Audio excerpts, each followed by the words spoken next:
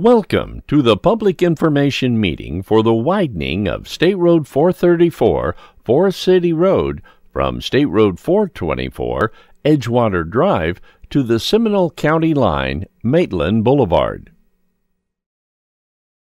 Public participation at this meeting is solicited without regard to race, color, national origin, age, sex, religion, disability, or family status.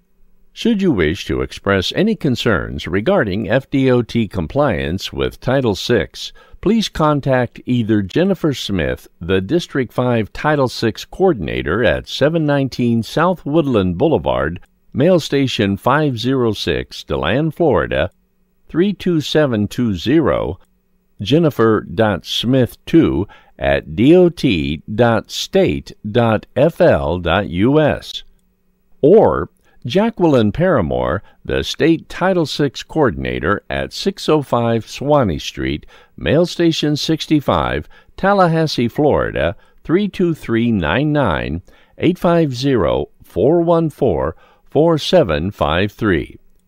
Jacqueline.Paramore at dot.state.fl.us. Or you may use one of the forms available in English, Spanish, and Creole at the registration table. The purpose of the public meeting is to share information about the proposed project and to provide time to answer questions with FDOT and consultant staff. In this part of the presentation, we will go over the project history, review design details, and discuss the comment forms. The Project Development and Environment Study analyzed future capacity needs on the State Road 434, Forest City Road corridor from Edgewater Drive to Somoran Boulevard. The Project Development and Environment Study was approved by FHWA on September 5, 1996. The preferred alternative recommended by the study was a 6-lane urban roadway with a raised curb inside median and bike lanes with curb and gutter and sidewalks on the outside from Edgewater Drive to Somoran Boulevard. A second public hearing was held in July 2011 to provide updates to the 1996 PD&D study for public comment. A design workshop was held in August 2013 during the project's design phase to present the proposed improvements, including right-of-way and access management requirements. FDOT is currently completing the final design for the preferred alternative from Edgewater Drive to Maitland Boulevard. The section from Maitland Boulevard to Somoran Boulevard was constructed in 2010 as a separate project. The design of this section from Edgewater Drive to Maitland Boulevard will be completed in October 2019.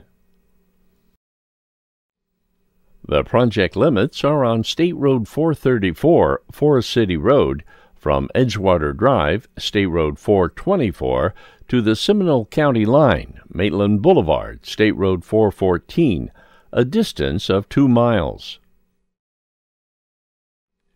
The proposed roadway will have an urban typical section with a curbed median and curbed outside shoulders, 4-foot bike lanes with a 7-foot sidewalk on the west side, and a 6-foot sidewalk on the east side will be included in the design.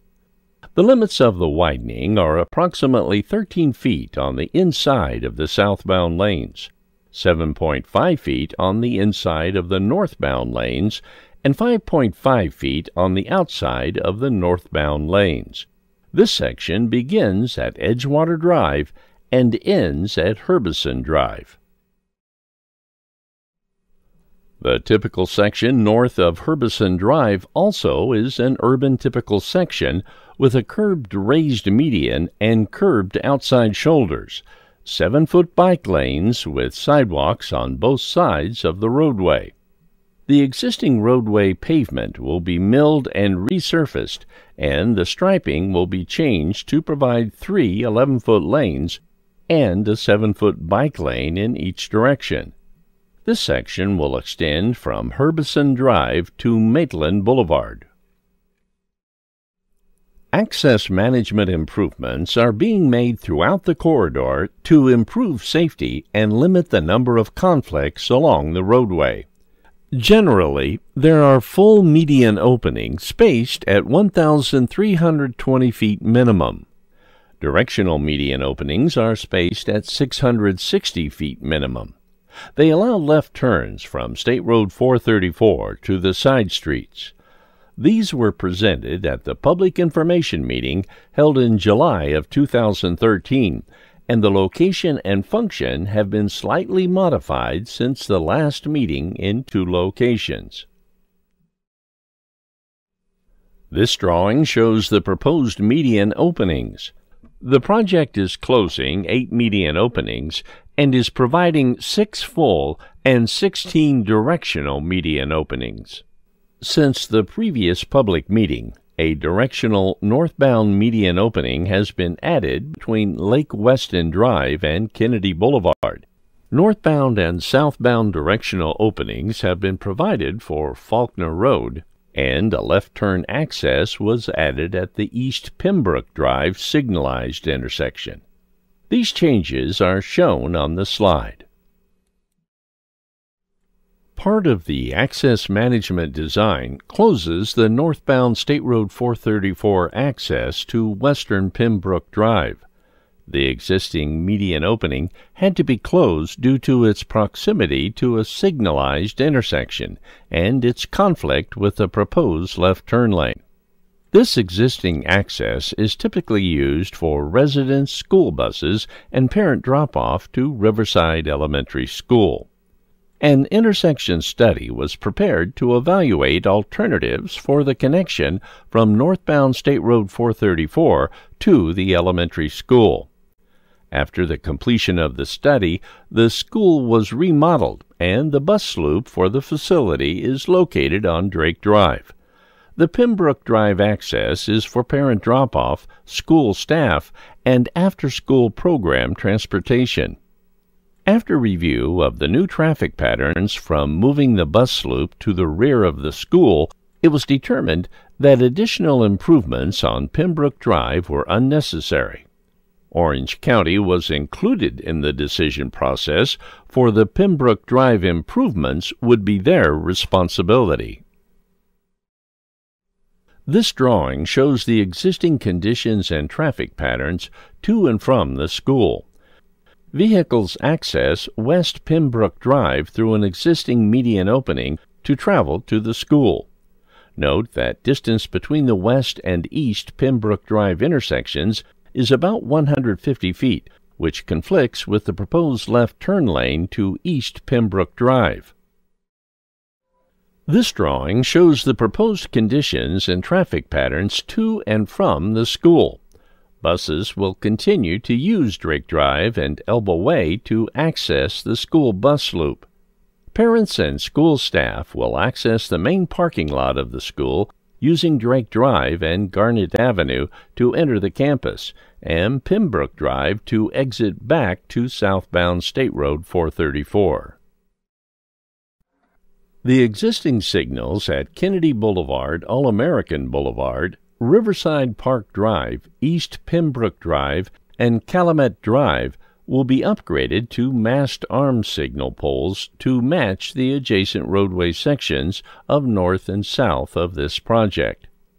Full access is provided at the Weston Lane and John Paul Drive intersections. Directional access is provided at the Villa Drive, Lake Weston Drive, Napa Auto Parts, Kelvington Drive, Lovely Lane, Faulkner Drive, Jurgensen Drive, Drake Drive westbound, Greenleaf Drive eastbound intersections, as well as various apartments and developments. An addendum to the PD&D noise study was completed in January 2014 for the project limits. The study results show the only reasonable and feasible site for a noise wall is adjacent to the Bellaterra condominiums. The noise wall aesthetic design was coordinated with the community. The majority of the condominium residents chose ashlar stone for the texture and light beige for the wall, which is shown in the slide. The length of the wall has been adjusted slightly to accommodate and can be seen on the exhibits on display during the meeting. For any questions regarding the exact location of the sound wall, please see the FDOT and consultant staff here at the meeting. Right-of-way was acquired for this project for the pond expansions and roadway improvements. Most of the roadway improvements occur within the existing right-of-way, with the exception of corner clips at Weston Lane and at the intersections of Kennedy Boulevard and Pembroke Drive. This right-of-way was needed to accommodate the new mast arm signal at these intersections. Also, a 3-foot right-of-way strip was acquired at the former site of Affordable Signs Building, located on the northeast corner of Greenleaf Road. The existing structure has also been demolished. The schedule for the project is as follows. The design was initiated in January 2012, with the preliminary design complete in May 2014. Right-of-way acquisition was completed in April 2017. The final project design will be completed in October 2019. The project is funded for construction in the 2021 fiscal year at the cost of approximately $12.2 million. This concludes the presentation. Your comments are appreciated and encouraged. The project team will be happy to answer any questions or comments you may have on the project. Thank you for coming to the meeting. For more information or questions, please contact Elo Joseph, FDOT Project Manager, or Bill Anderson, FDOT Consultant Project Manager.